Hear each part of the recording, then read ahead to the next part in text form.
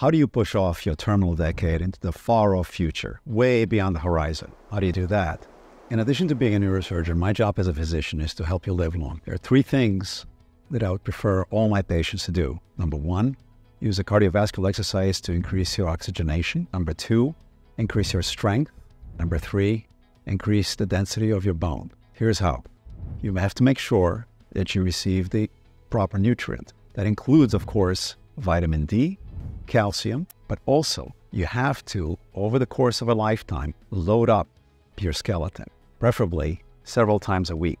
So you have to do weight-bearing exercises, and that's important to be steady and to continue doing it. If you're a female and you're menopausal or postmenopausal, it's especially important to do weight-bearing exercises plus the nutritional supplementation we talked about.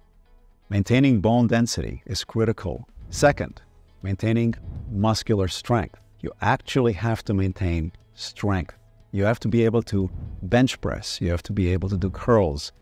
Third, VO2 max falls off precipitously after the age of 60. And so it's very important to start doing cardiovascular exercises even before that.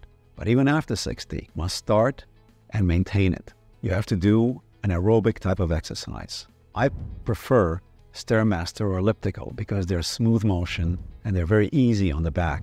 It exercises thigh muscles, the quadriceps, the gluteus muscles, and the lower back. These exercises, cardiovascular, increasing the VO2 max, strength exercise, doing weight exercise, increasing your muscular strength, and making sure you get the proper supplementation for the bones will be the three things that you can do which will delay the onset of Alzheimer's, delay perhaps the onset of cardiovascular disease and metabolic disease, and lead to a longer life, more fulfilling life.